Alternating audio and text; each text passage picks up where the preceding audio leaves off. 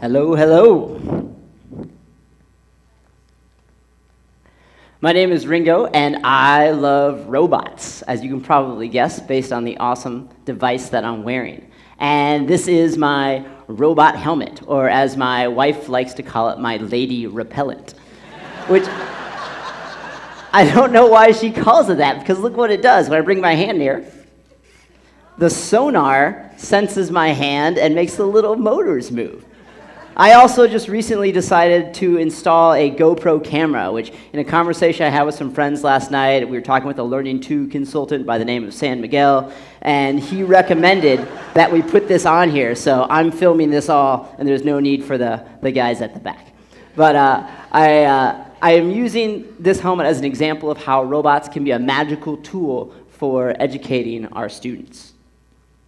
Now, when I think back to when I made my first robot move, which wasn't too long ago, I built the robot, I made the code, I sent the code to the robot, and then my robot drove forward a half meter, and I was ecstatic. I was jumping up and down, I was fist pumping, I'm calling my wife in, I'm taking video, I'm posting it online, and I hope that doesn't just show my own abnormalities, because I see that same type of reaction from my students in high school class. That's the immediate gratification that I see all the time. We're immediately gratifying ourselves all the time in my class. The middle school...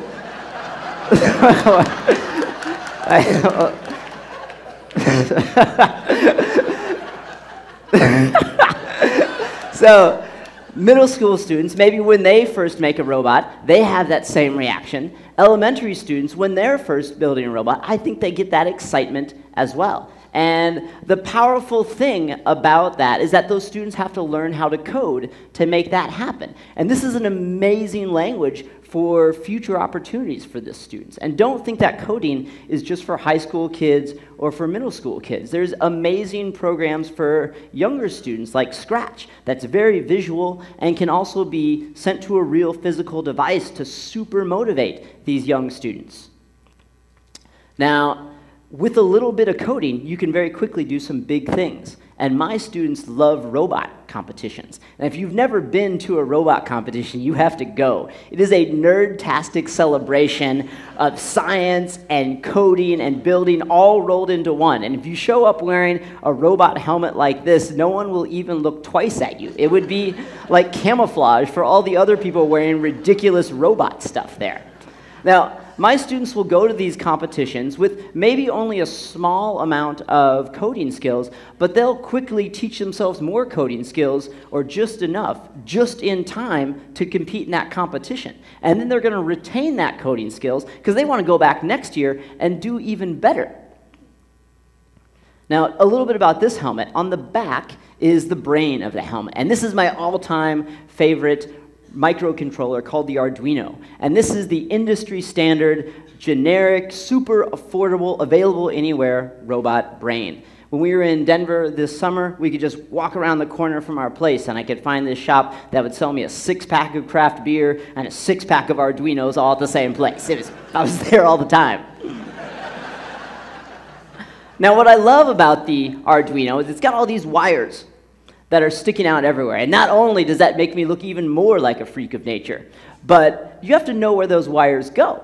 And then suddenly you have to learn some circuitry. And then boom, you're bringing in all this stuff that you learned in physics class, but you're retaining it because you have to remember it in order to make better and better robots. Now, I also had to learn about sonar. And this little flashing guy, that's a sonar device. And I learned that it's beaming out ultra-high frequency sound waves to y'all in the first row, bouncing off of you, coming back here, I'm catching it, and then processing that to know your proximity. That's how a bat catches its prey. I am robotic Batman up here. I don't have a utility belt, but I'm nearly just as awesome. Now, to hold all the wiring together, I had to use a soldering iron. And my kids love to solder because it gets hot, it makes some smoke, and smoking's pretty cool when you're using a soldering iron, because it's going to take it's going to take the soft metal and turn it into molten metal, melt it all over your wires, and then solidify them so you've got circuitry that will last hopefully for the end of time. So you've got a project now that involves coding, wiring and circuitry, molten hot metal. It couldn't get any more awesome unless you involved lasers. Holy cow, it does involve lasers. Because check it out, this is laser cut acrylic, and this is laser cut cork, cut on, go figure, a laser cutter. And we're teaching our students to do some computer-aided design, and then they can laser cut out their own acrylic parts.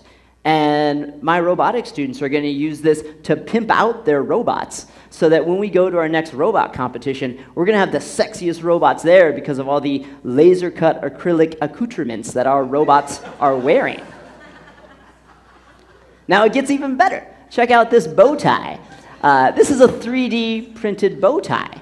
And we're teaching our students to do some CAD work in three-dimensional software. And they're able to now print out their own robotic parts on our 3D printers, which happen to be right next door to the robotics lab. Now that's a lot of learning all rolled in to a robotic project.